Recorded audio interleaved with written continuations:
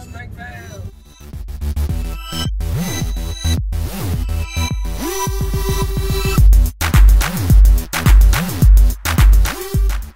This is WBEZ. Let's go back now to Nyla Budu live from Springfield.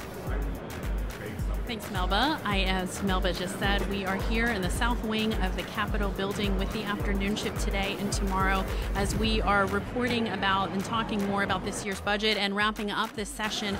We thought it would be great to have some leadership from both parties on to talk about how the process has played out to this point.